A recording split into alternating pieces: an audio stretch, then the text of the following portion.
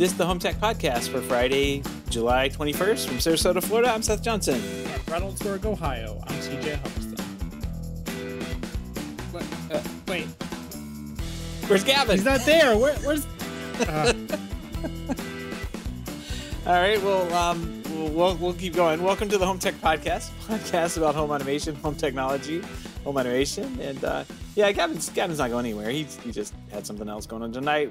Tonight's the night we can record this week. So TJ's here. Yay! Yeah, I mean, sometimes you have a life and podcasting doesn't fit into that all the time. And that's fine. You know, I've been missing from the podcast a couple times, and Seth doesn't because Seth kind of runs the podcast. So if Seth is missing, I don't think we have a podcast. You guys could figure out how to record and do like show notes and all that stuff, right? You could do that, right? I mean, we could literally do the same exact thing. We just don't. I think we use you as an excuse. So it's like, the main person's not here, so I guess we can't do anything. You have a login to the same thing I do. You could just log in and record. Well, we don't use anything special. So I mean, we could literally just, do it over a Zoom call or something like we do now and do it. Right. But we just don't, I guess. Yeah, it's okay. It's okay. And Gavin, it's okay. Yeah. We like you, Seth. Gavin actually had a bunch of updates too. So like he's missing out more, I think, than anybody else because he's been like tinkering around with things. I'm not going to tell you what, I guess he talked about last week that he was buying a 3D printer. And that has come into full effect. He's already printed like an entire house worth of stuff to play with. So I remember getting my first 3D printer. You just start printing everything that you possibly can. And, I ran into the problem where I was printing so many things that I needed to get like a secondary printer. So, maybe it's kind of like a gateway drug, but, for printers. I don't know. I don't think I'll have that problem because I don't think I'm going to run out and grab a 3D printer anytime soon. Maybe one day, but I think you have to have some spare time, and for some reason, Seth, I feel like you don't have a lot of spare time. Not these days. And so maybe a 3D printer probably isn't a good investment for you. No. I have a bunch of things I have to do around the house, and 3D printer is probably not one of them. Yeah, Gavin's like an IT person, so I mean, he literally does nothing all day. He can play with his 3D printer. Exactly. What does IT do? That's too good. Well, speaking of people that don't really do anything, you were gone over the last week, and you were in a different location again. You weren't in Ryan Reynoldsburg. You were in someplace in Illinois, and you were Naperville. Yeah, the place that has Adam Justice there, and his home, and also his home theater. And you were making it, and there is a full episode already published, episode 219. Let's Build a Home Theater, Part 4. Of the Smart Home Show. We'll put a link to it in the show notes. Go listen to that. Fun. You guys had some fun, man. You had a lot of fun, it sounds like. Well, you forgot about the other person that was there, Seth. And that Richard was there too. Richard Gunther. I mean, that guy was famous. Everybody knows him. But it was very good to meet Adam. I've known Adam for a couple years, via the Slack and stuff like that. I feel like I've known Richard, though, for a decade, and we've never met. Because I've followed Richard on various platforms, he's Annoyed Richard and a couple other things on Twitter. And so it was nice meeting everybody in person for the first time. And we installed a home theater. How is that possible? I have pictures of you guys in the same room.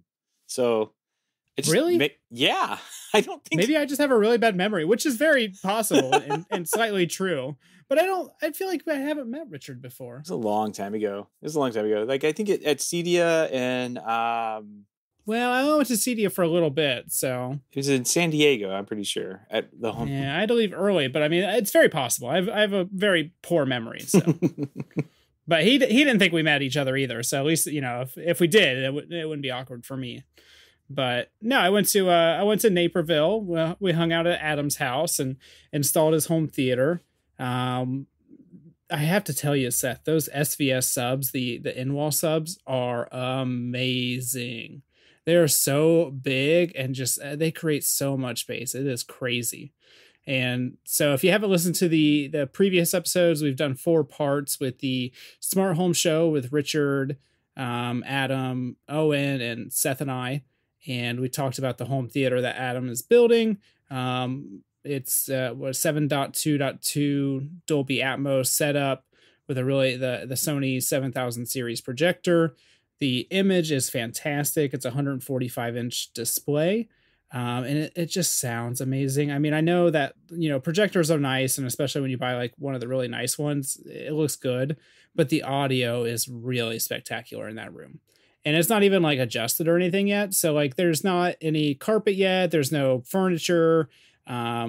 We kind of installed everything with the intention of taking a lot of it down. And so we couldn't actually adjust the volume and fine tune it and everything, but it just sounds so good. And I cranked it up and we were listening to it, in the upstairs and, you could feel the little rumbles and stuff like that, but they did a really good job with soundproofing. And so it's honestly not too bad. Nice. Yeah. Well, it was good. It was good to hear like all of the things that, I mean, you had a bunch of things on the show. I'm not going to go too much into it. You had a bunch of things that like didn't happen exactly as they should, of course, because it's construction, right? Like that's you're never going to have a construction project that like everything's ready to go the day it's supposed to be in. I've never seen that happen.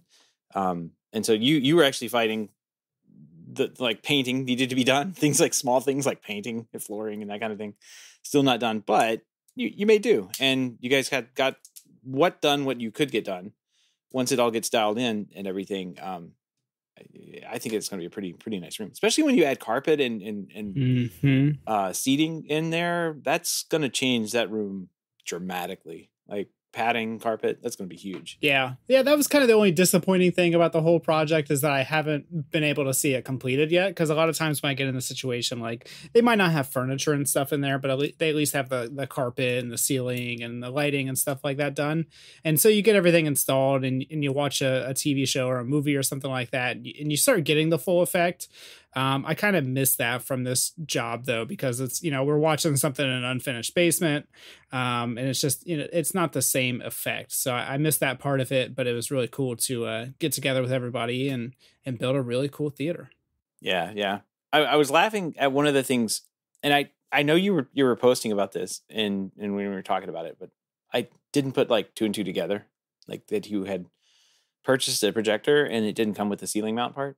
I'm like, I was listening back to that, and you said that you had bought a Chief mount, and it didn't come with the top part where you attach the ceiling. I'm like, oh man! And you guys like drove all around trying to find like the part for that. You could have gotten. I mean, it's NPT, right? So you could have just gotten an NPT like fixture from Home Depot for like $3. But nobody had anything in stock. I'm not even exaggerating, Seth. Like, I looked at hardware stores. I looked at like ADI. I looked at Best Buy. I looked at all these stores, and literally nobody had it. And it sucked because like my distributor had it in stock, and if we had an extra day, like I could have just got it shipped in, and everything would have been fine. But like I think we found out Thursday. And I was like, well, I'm leaving tomorrow, so I that's not going to work. Right. And so, it's my fault in the grand scheme of things. When you buy a projector mount, it usually doesn't come with the ceiling bracket because they don't know what exactly you're going to be using. And so like that was totally my oversight, but it stinks because it could have easily been corrected with enough time. But instead we had to buy a $500 kit that came with everything when we needed like a $20 part. Yeah, for sure. Yeah, that does. Now I have an extra projector mount. Oh, well, congratulations. That means, you know what that means? You got to make another theater. That's right. Who wants a theater? I got the parts. I was listening to that and I'm like, oh, he just needed just a standard MPT 1 1/2 inch MPT pipe thread. Like you can buy them like the little things that usually at Home Depot or even go down to a fire company. Like what are they called? The fire like a place that does fire alarms and that kind of thing. They usually have parts and pieces for pipe. That sucks, man. Sorry. Yeah, it happens. Another thing I want to call it though is have you ever used one of the Anthem receivers, Seth? I have used Anthem amplifiers, like the whole house audio amplifiers, and they are sweet. Okay. So I have a feeling the receivers are just as good. Oh my gosh, the receiver was so nice. I mean, so I forget which exact model. I think it was like a MRX 1140 or something like that. It's like an AK 11 channel receiver. But the display on it's just so nice. If you've used a lot of AV receivers in the past, traditionally you can only see like 1 or 2 lines of text. And so you're going through there and it's like, oh, I got to adjust the speakers. And you got to go through like one line item at a time to figure out where the speakers are. Or you don't have a video path going from the receiver. Like the receiver is just doing audio and the video path goes a different direction for video processing, right? So there may not be an OSD like on the screen, and like all you have is that little one line thing, right? Like there's no way to see anything about that one line. Yeah. So you don't have that problem with the Anthem though, because it's got a nice big display on there, and you can literally see every option on the same screen, Seth. It's so nice. And it's like a $5,000 receiver. Like, it's not a cheap receiver by any means, but it's very nice to use, and it feels like a premium device. Like even if you spent $5,000 on a Yamaha receiver or like a Denon, like it's going to feel all right. But I feel like it's not going to be anything like this. I'm looking at the pictures on their website, and they don't really indicate that you have that screen to go off, because it's just got like the big -35 decibels on it or whatever. But yeah, that makes sense. Yeah. Yeah. When you go into like the menu, it just shows everything. So, but yeah, just it's a nice receiver. And I tried to become a dealer for them, but they said there's too many dealers in our area. So yeah, they don't want you. I guess not. That's how it is. Yeah, I've used the MDX16, I guess, maybe the MDX8. I'm not sure. It's a whole house audio amplifier that they have. Had way more options than I expected it to have when I was putting it in. Worked really well, and they've got that little kind of the same. They probably have the same thing that you have for the theater, where you plug a little microphone into the computer. It has some software that kind of does all the same. You go thing. into the room and you say, okay, EQ this room, and it plays some sounds out the speakers, and it will EQ that room. So I thought that was pretty cool. ARC is what they call it. Yeah, auto room correction, I think, or something like that. Anthem room correction, but we can call it auto because it's probably Why not? Tomato. Yeah, exactly. They put a little microphone included in the box. And then what will happen is the homeowner gets all, feisty, and they just throw the microphone away. So you never get to do that part of the project. Ask me how I know. Love it when that happens. It's like, oh, I threw all that stuff away from you. Oh, it's too bad. Guess what? It's going to sound weird in here. Oh, well.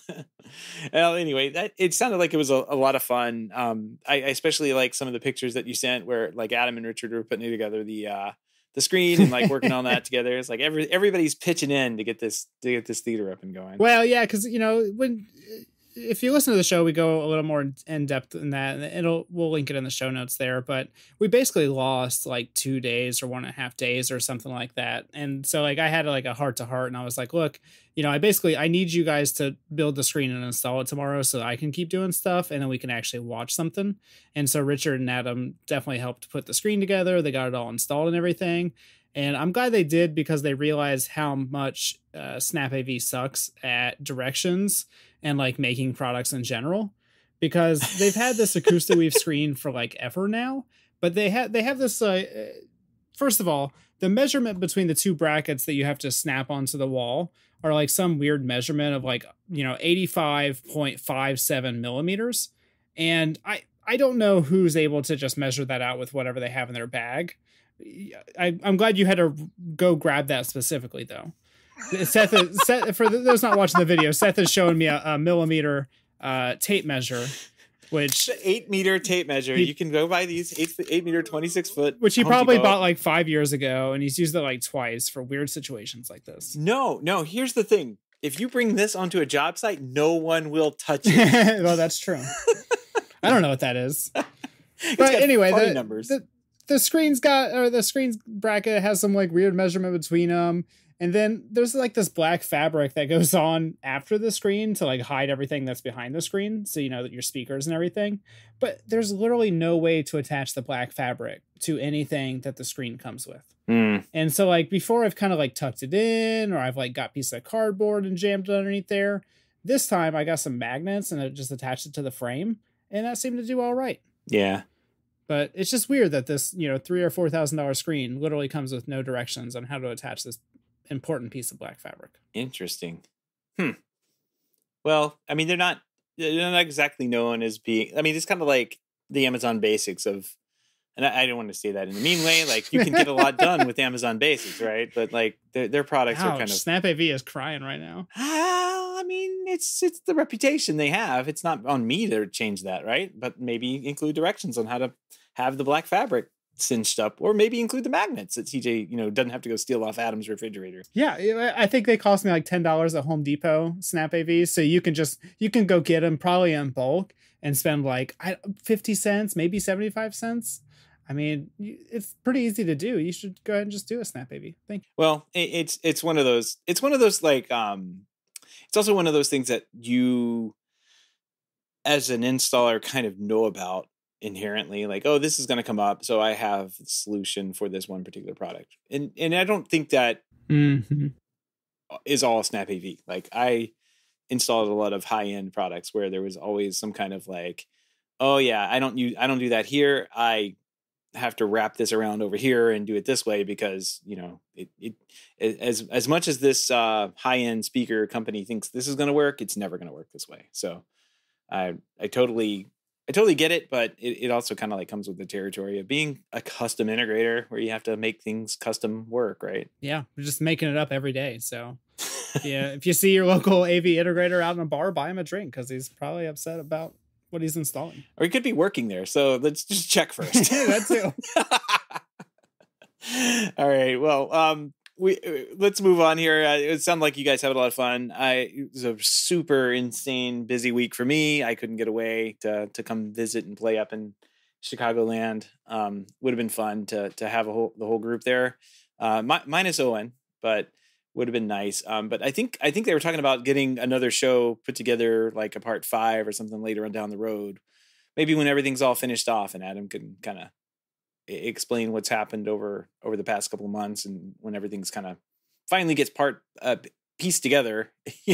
I hear that he has some furniture removed from his basement or something all the way, or no, from like upstairs all the way down to the basement. Yeah, from his garage down to the basement, the giant theater chairs. So he was like, yeah, we'll start working on moving that. And I was like, I would definitely be hiring movers for that. I am leaving. I am not a mover. Sorry. No, and honestly, minus Owen, we'll all be together during CEDIA in 2 months, basically. So I know Adam and Richard will be there. You, me, and Gavin will be there. It is roughly 2 months away. Well, in 2 months from now, we'll already be back. So yeah, it's about a month away because it's September 7th, 8th, and 9th, I guess, is the show. I will be there starting the 3rd because I have a booth to set up that gets installed on the 4th, and from the 5th, 6th, and 7th, I will be pulling my hair out trying to get whatever technology stuff we have in that booth working. Should be fun. You gonna have your new Wi-Fi system by then, or are you just gonna put that off till next year? I think we will have it. I'm pretty sure we will. It depends on like what we show. Yeah, I think we'll probably have it. The little cellular Wi-Fi thing. Yeah, we can buy the internet early on, and it's a little bit cheaper, but it's still absurd for how much they charge for the whole thing. Oh yeah, 100%. I think within like 2 shows, we'd pay basically do 2 shows. Yeah, that's what I was gonna say. 2 trade shows, and you're good. Ridiculous. I think I posted those prices to you guys. Like, I'm not making this up. I'm not crazy. Look at this. Like, yeah, they are just insane on how much they charge for everything. So yeah, we should have a crazy booth though. That'll be fun. I was trying to line up a video wall, and the price came in like it. Never mind. $30,000 for a video wall. Oh, that's it. Yeah, it's advertising. I mean, I will get it a lot cheaper, but it definitely was actually the only thing that caused me to say no to it was the time frame. They needed a decision sometime today, and a PO and a check to get the manufacturing started and to bring it over and deliver it within the time frame that we needed. And I'm like, the time frame that they would have gotten this massive video wall to us would have been like on August 16th or something like that. So they were actually going to move quite fast to make that happen. That's pretty quick. Yeah. It was like not freight. It was going to be like air delivered and stuff like that. But the 14th, 15th, and 16th are when they're dry fitting the booth together and putting on the final finishes. And I think the 17th and 18th, they really want to be packing that thing up. And it's for me to show up with a 250-pound video wall and say, let's try this out. That's probably not going to work. So, yeah, it's got to be shipped, delivered, 2 weeks on freight to be delivered at the CEDIA thing warehouse or wherever, the show floor in time. So, yeah, there's a lot of coordination that goes on with this thing. And I'm glad that we're paying people that are not me to do it because I am not good at that. Nope. Not me. Anyway, let's move on here. We've got a couple of HomeTech headlines, a couple small pieces of news that came up we can go over. So what do you say we get to it? Let's do it. So we've got a follow up about Blue Iris. We talked about them a little bit last week. There was something going on with their website and it kind of crashed, and there was a bunch of licensing questions. But I guess they released I don't know if this is a full Porsche modem. I'm like, what happened? But like, something happened, and they said our web server used for this site, the forum, and licensing had a meltdown on July 7th, and the hard drive was completely unrecoverable. Unfortunately, we discovered that regular backups had been failing, so we had to resort to quite an old backup just to get things going back online. Rest assured that this process will be revamped and now closely monitored. Blue Iris is a very small company, and and we wear many hats, some of which fit better than others. This was not a server or database, quote, going down that caused the licensing issues. It was when it all came back online from an older restore point than we would have liked. So, yeah, I guess, if you bought a license, it wasn't in that database because it was an older restore point. And when your server thing checked in or your Blue Iris checked in, it's like, yeah, you don't have a license, and kicked you back out. Not good, but I don't know. I kind of look at this as somebody who has to deal with computers every day and web servers and say, yeah, well, I get it. I could see it happening. Yeah, I mean, it kind of seems like a legitimate thing. I mean, I don't use Blue Iris and I have nothing in the fight here. But I mean, the reasoning seems legit. I think a lot of people are just upset because, first of all, it happened. And so this, supposedly local only or local primarily service was suddenly locked out. And especially if it was a remote, server where maybe you didn't have access to and everything like that would absolutely suck. And I think the other issue was that they just didn't respond fast enough and let people know that. And so a lot of people had those issues and had nowhere to go to. And then that just made everybody upset even more. So, well, I mean, I could totally see that. Like, oh, for sure. Yeah, they've got a melted, hard drive that's just completely gone, or something's gone wrong. And they're trying to like, okay, we'll just recover from this backup that's sitting right here on my desk. Oh no. Then you're like, oh no, what, then you're going to the next backup and like, okay, does that work? No. Then you're the next step. So, this is one of those learning process things. It'll probably never happen to this company again. It's one can hope. One can hope. I mean, so the thing about backups though is like you have to test them. Like you can't just like back up into the blind. I ran into this one time with a computer that I had backing up, and it turns out my backups, I had a deleted file that I really like, a whole directory of files that I needed. And when I ran my backup, those files had been deleted on the backup. And there was no backup of the backup, So like I actually had to find them a different way. And I think the previous backup that I had made online, like to the online backup, was a week behind or something like that. And it basically missed like 4 or 5 files that out of the whole hard drive that I really needed back, like 4 or 5 files missing, not the end of the world. Right. So like you definitely have to have a backup plan, but then you have to test it. And that obviously wasn't happening here, but there was a lot of like, if you go to the post and kind of look through the comments, there's a lot of like, Monday morning quarterbacking going on. Like, oh, why didn't you do this, that, and that? But like, I think it says it right there in the little statement. Blue Iris is a very small company. Like they sell a $25 DIY NVR solution that competes heavily with like NVRs and recorders that cost thousands of dollars, right? So like you kind of getting what you paid for, unfortunately, right? Like maybe it's $75. I don't know. But to me, small company, I don't know that you can expect much more out of them like this. And they're probably running their own server and didn't expect a hard drive to crash. Yeah, you're kind of screwed either way. You go with the big company and you get all your information stolen, or you go with a small company and you have weird issues like this. So you kind of have to pick your poison and figure out which product works best for you. And, technology is complicated. It doesn't matter if you're a giant company or a small company. Technology is always going to be complicated, and there's always going to be issues. Yeah. Or you go with the big company and they're like, well, that product was discontinued 3 years ago. Sorry. We have this new one for $5,000. Yeah, there you go. Exactly.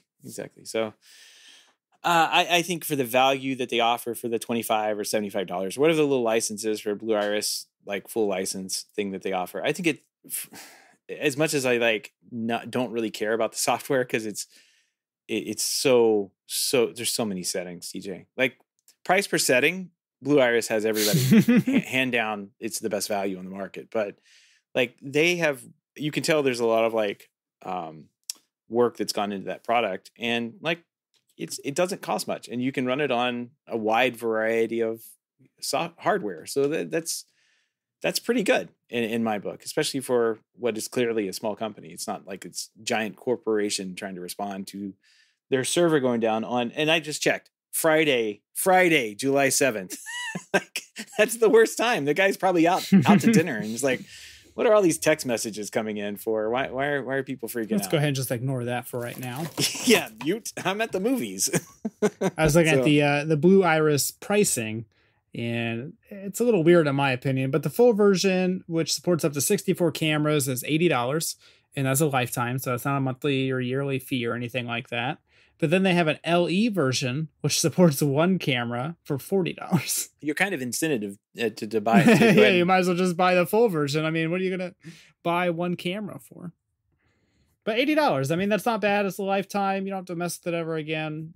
You're going to have weird stuff happen once in a while, though. Yeah. It's software. I mean, look, there for a little while, Facebook couldn't even get into their own building because their server went down. So, I mean, right. Like technology breaks for all kinds of people. It doesn't matter how much money you have. Yep. Exactly. Well, best of luck to them getting back online. I really, some of the comments in of course, the Reddit thread were just a little bit over the top. And, No, not Reddit. Yeah. I mean, it's just like, it's back up. We have all been in this situation, and small company, like, forgive and forget, and hopefully they learn their lesson. If they do it again, like in like 3 more weeks, if the server goes down, all right, well then they're probably done for. And they're like, oh yeah, we didn't. Snap AV is gonna buy them. This backup solution that we had just didn't work. Yeah, then that's when you start looking elsewhere for your $80 software. But I think for now, I think you're pretty safe in their hands. All right, let's move on here. This is more of a follow up too.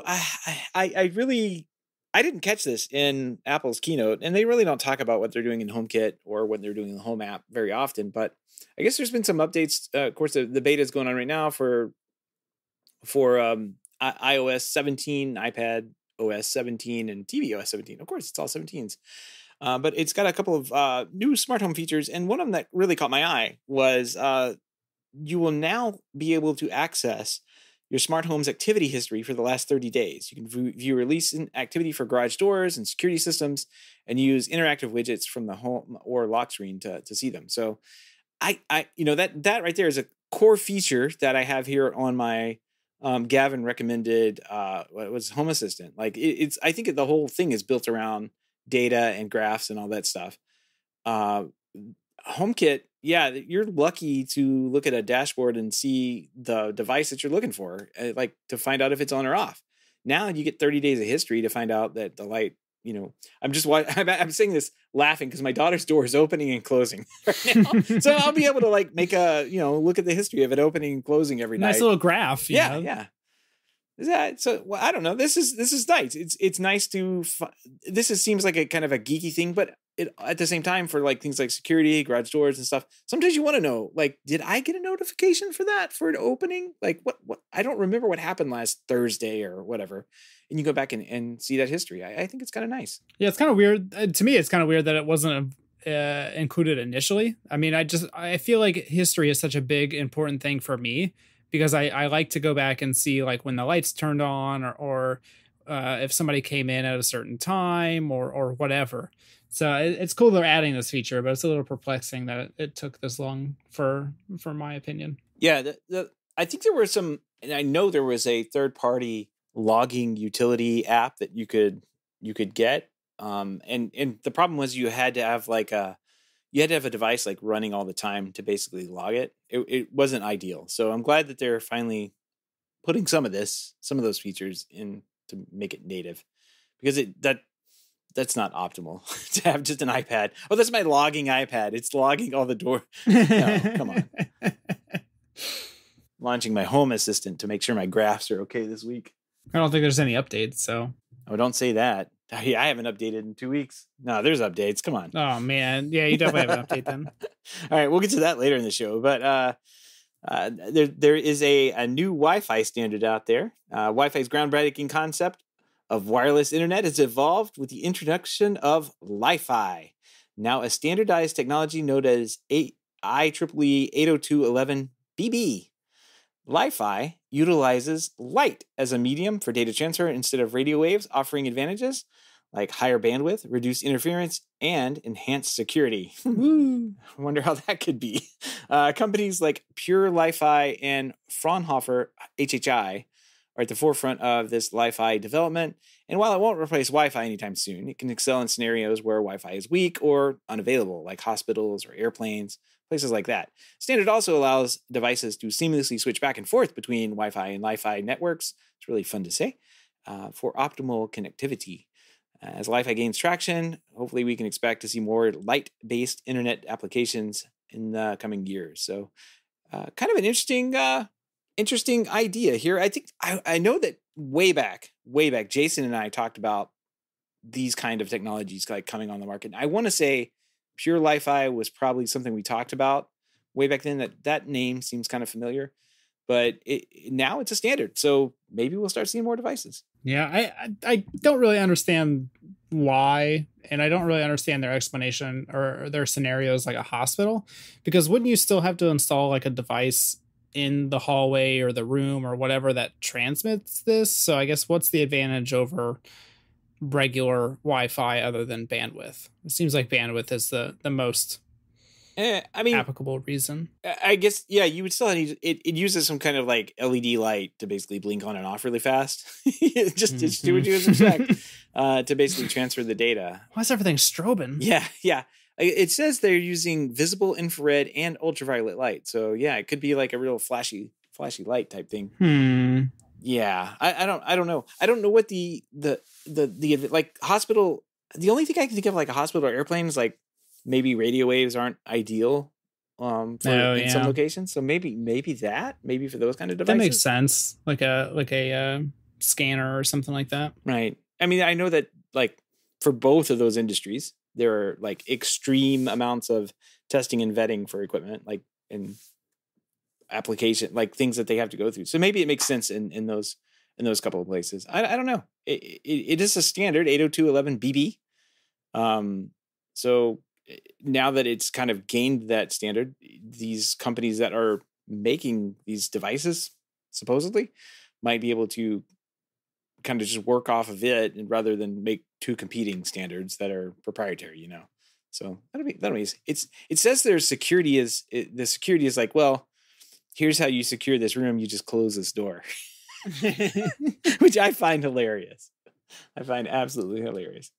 It's like, well, that is security, I guess. If you can't see the light, then it's your data is secure. Right. You can't tell what it is until they come out with like a sniffer or something, and it's like, well, actually, the sniffer can detect little micro changes in the atmosphere. Right. Yeah, I mean, listen to exactly what you're asking for. You wouldn't have like any bleed between rooms though. Like if you needed Wi-Fi in this room, there's no channel overlap. You just close the door. There's no channel overlap. I'm just imagining like the tech support calls though. Like you get this set up in like an office for somebody's laptop or desktop, and you get a call and it's like, my desktop doesn't work with the internet. And you're like, oh, okay, well, have you restarted it? Have you, done this? Have you done that? Yeah, nothing's working. And you get there and there's like a plant on top of the computer and it's just blocking all the light. No internet for you. I was kind of thinking of like the opposite of that. Like, you know how you have those little like switch guards for your Philips Hue lights. Like you would need that. Like, do you turn the light off? Oh, I turned the light off. The internet's down.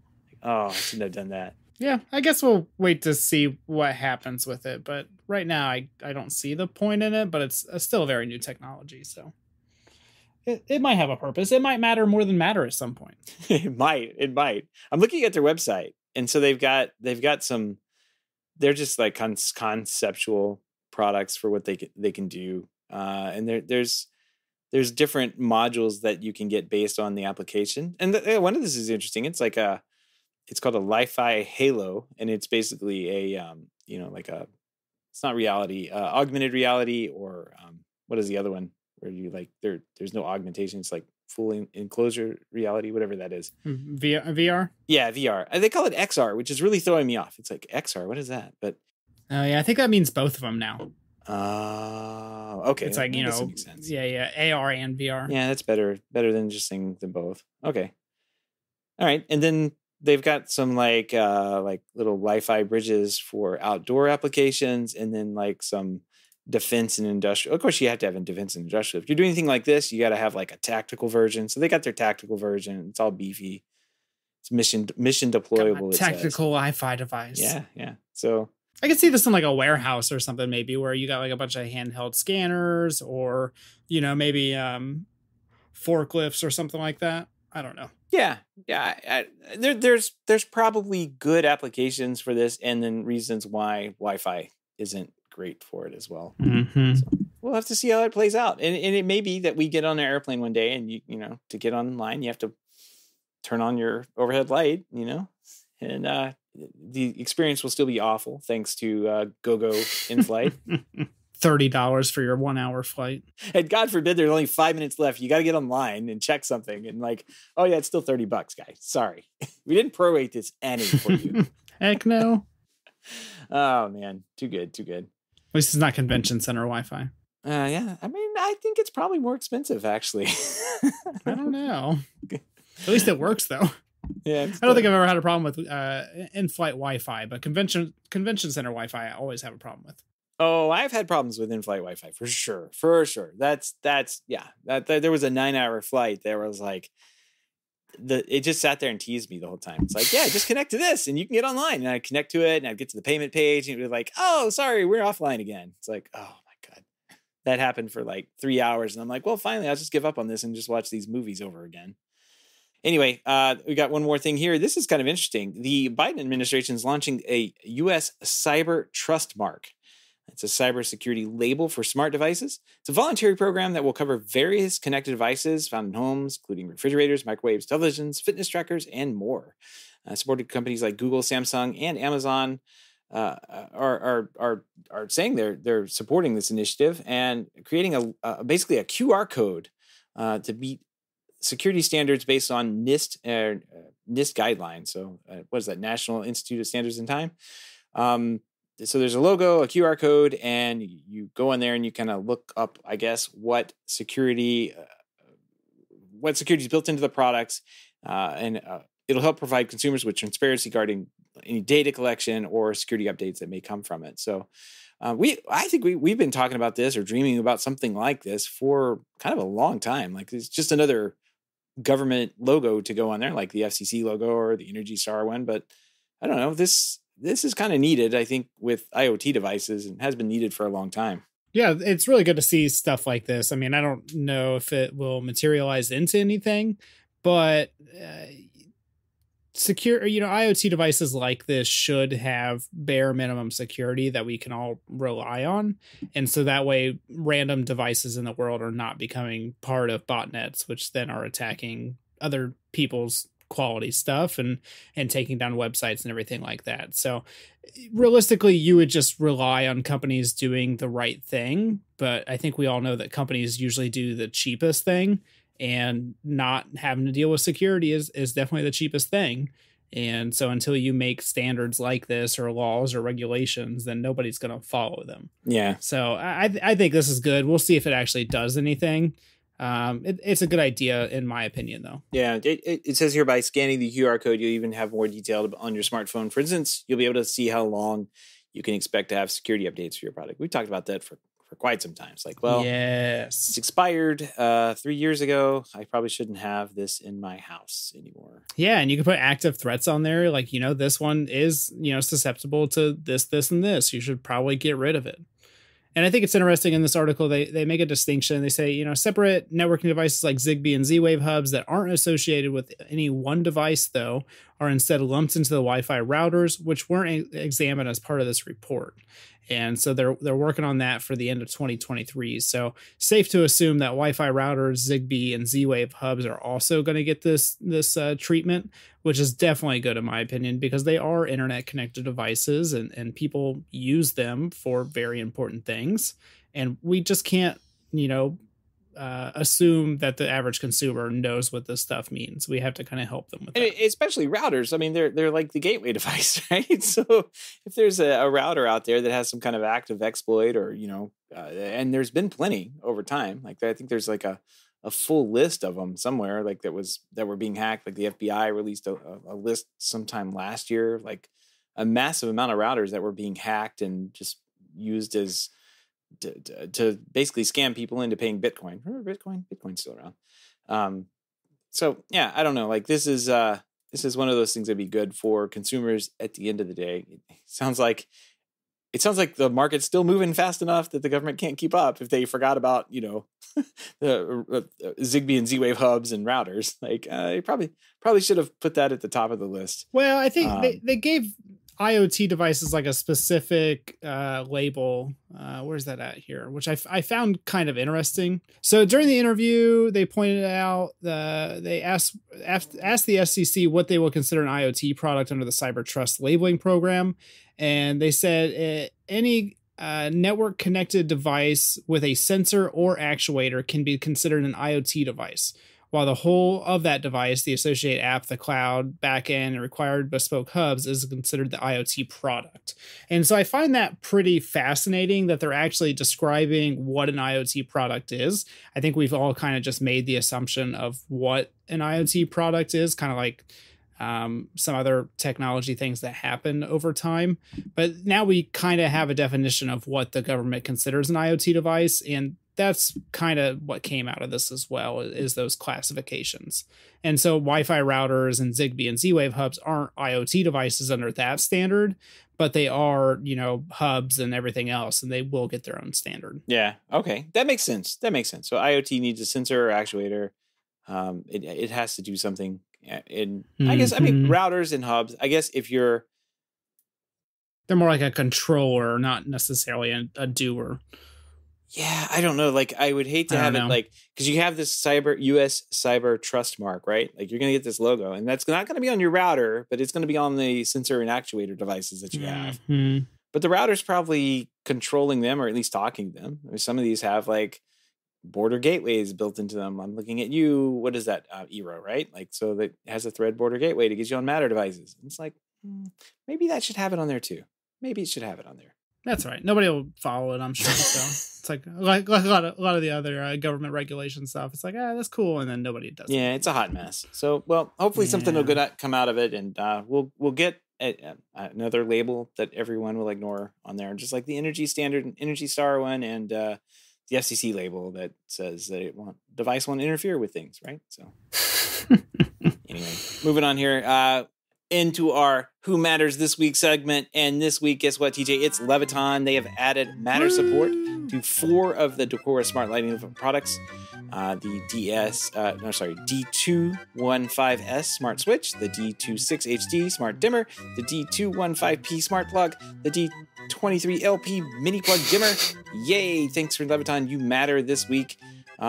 These are all from the Decora Smart Wi-Fi 2nd Gen product line. So they will get Matter support here in the near future. Congratulations, Leviton. Yay, you did it. There's one interesting note here. Leviton's support page notes that Apple Home users who are upgrading to Matter will have to unenroll their devices from HomeKit and then re-enroll them in Matter. So I guess that's kind of like the thing that I was running into last week, right? I think you ran into that too. Well, yeah, because I got the Aquara FP2 sensors, and you set it up with their, Aquara app first, and then it like automatically got added to HomeKit, and then I had to delete it from HomeKit, which then my Home Assistant found it. So it's weird how it auto found it. Yeah. And so it just got automatically added to Apple Home. Like, that's one thing. But like, if you already have these devices in Apple Home, you got to delete them out, and then you can get them back with the Matter thing. So I don't know.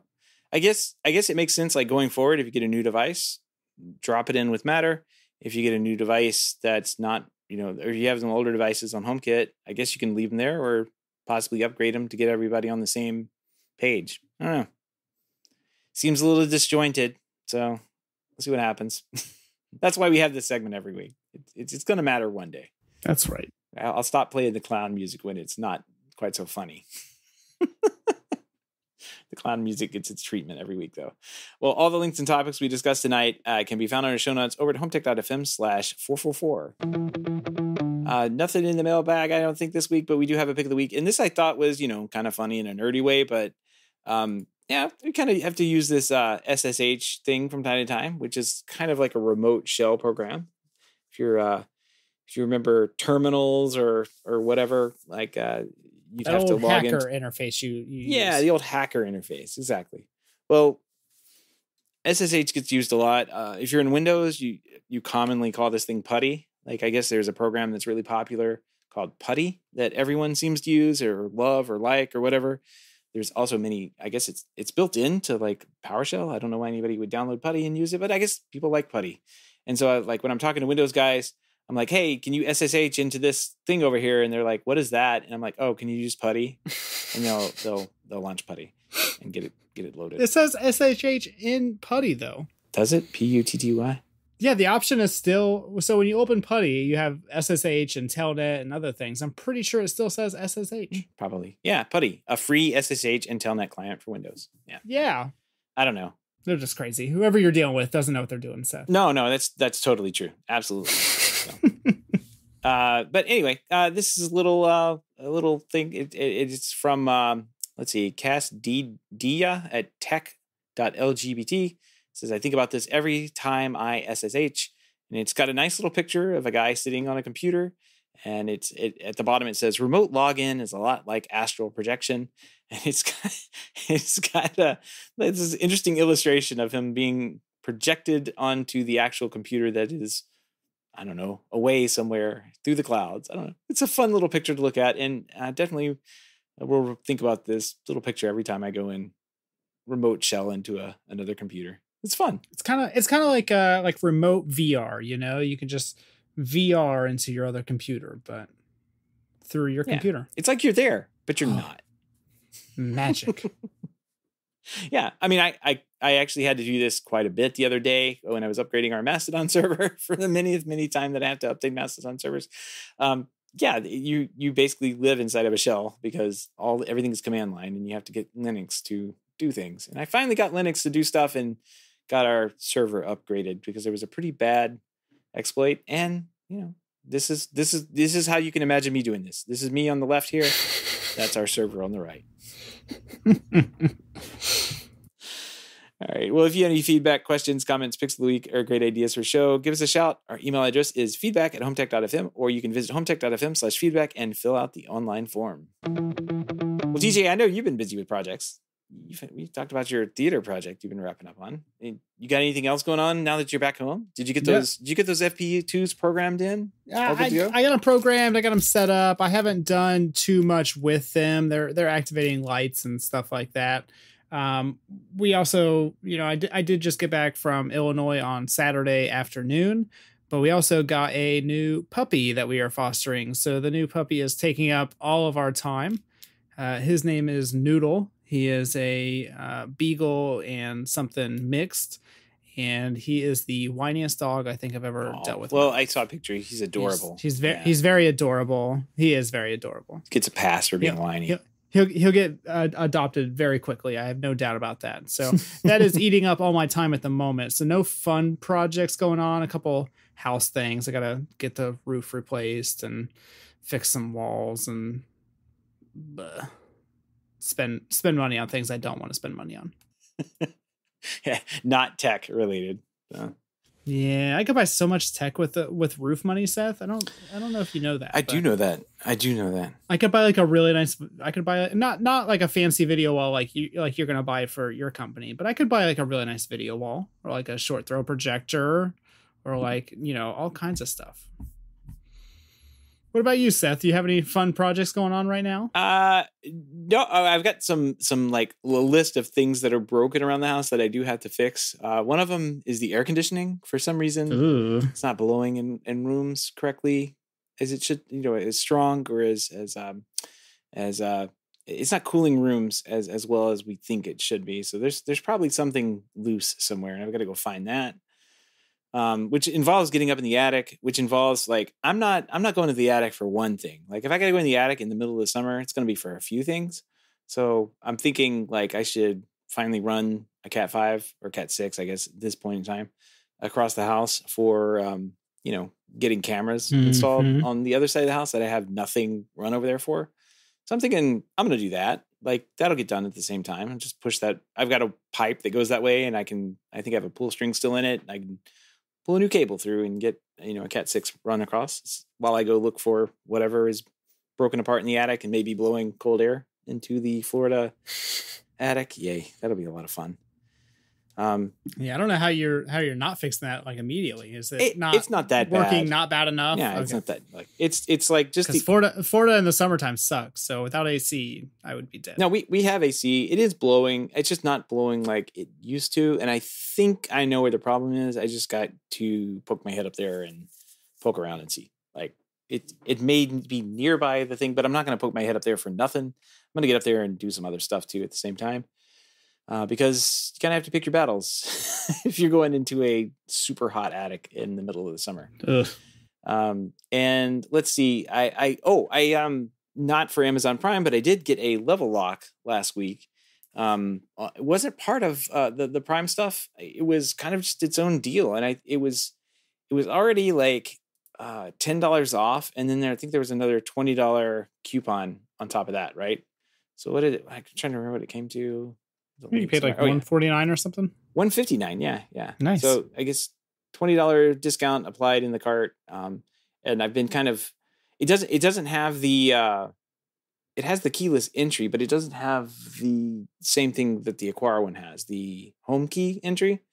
But I don't know. I just kind of, after getting this lock on this side and being able to make sure that the doors are locked at a particular time of night, it's like, well, I'll do the front door, but I don't want to see it. Like I don't want a big blocky thing on the back of the door, and the level lock affords you that, right? Now I'm just worried because after I bought this, people are like, oh yeah, those don't work with every door. So kind of like, oh well, we'll get it in, and once I get it in, it's one of those things. It's going to work like flawlessly and be an easy install, or it's going to be something that I'm just going to bang my head against the wall and not get done. Do you know if that integrates with Home Assistant? Well, I mostly use HomeKit for everything, so it doesn't matter. I mean, yeah, as I say, it'll integrate with HomeKit and Home Assistant at that point. Then, so I want to get a smart lock for our back door, the very far exterior door. But I don't want to get a keypad because like I don't need to go unlock it all the time, but it would be nice to be able to control with the automation system and stuff. Yeah, it looks like this has been somewhat, I guess I'm looking just kind of randomly through their forums, and yeah, people say that they have it working with Home Assistant. So there you go. It's a Bluetooth lock. Okay. It should work fine. I'm excited about it. It'll be one of those things that'll go in and not have any. It's not going to show any technology, right? So on the front door, I just want it to exist and to be able to say, "Oh yeah, did I lock the front door?" Or at like now I have this one lock itself at 11 o'clock at night or whatever. So every night I know that the door gets locked. That'd be great. Yeah, that's a nice safety feature. I have the van and the front door set up to automatically lock itself every night at like 9 p.m. Yeah, and I just like that. It's nice, cool stuff. So. We'll see what happens. I was going out of town this last weekend, and it would have delivered on Friday, but I'd be out of town and just sit there outside of the locked door for all weekend. So I chose the random Amazon day, which is Thursday. So I should get it in a couple of days. Well, your job is to install it before next episode or next show. Oh, so I have plenty of time. Yeah. Well, no, the next time we record it, not the next time you release it. So you have less than a week. Yeah. Well, I mean, if that's the schedule, if it's up to me, yeah, I'll try and get. We're never doing the show again. Planned for this week, so. Well, you have like a month and a half until we go to Cedia, so it definitely has to be done before then. Yeah, we got to do Cedia. We're gonna have to do like a live episode or something there where I could just like record it and put it out. Just like make it noisy and all that good stuff. Like I'll never forget the first time Jason and I got together at Cedia to record. We were like way down, like underneath the convention center. Like they were clanging around with carts and stuff down there, and we just sat there at this table, like at this cafeteria table that they had set up for some reason. And we're just having our conversation while these people were driving by with carts. And man, that was fun. So maybe we can sneak away and go to some noisy place like that. I'll have a booth. We can just sit in the middle of the booth and have a podcast. That'll be fun. Oh yeah, I'm sure that'll be great. Yeah. Greg in the chat will love that. Yeah, well, we'll make you sound good somehow. I don't know. All right. Well, I think that's going to wrap up this week. We do want to give a big thank you to everyone who supports the show, but especially those who are able to financially support through our Patreon page. If you don't know about the Patreon page, head on over to HomeTech.fm/support and learn how you can support HomeTech for as little as $1 a month. Any pledge over $5 a month gets you a big shout out here on the show, but every pledge, every single one of them, gets you invited to our private Slack chat, The Hub, where you and other supporters of the show can make fun of TJ's audio every week. That's right. It's so good. It's so good. Actually, that it's really good on the show, but Yeah, I didn't think it was that bad, but I guess, there's some people that don't like it. And it's probably just my voice, honestly. Like, if I heard my voice all the time, I probably wouldn't like it either. So it sounds great tonight, too. I think we'll be able to do something with it. So. Well, thanks, Seth. That means a lot coming from you. All right. If you want to help out the show but can't support financially, totally understand. We just appreciate a 5-star review on iTunes or a positive rating in the podcast app of your choice. That's going to wrap up everything on Home Tech this week. Have a great weekend, and we will see you next week. Till next time.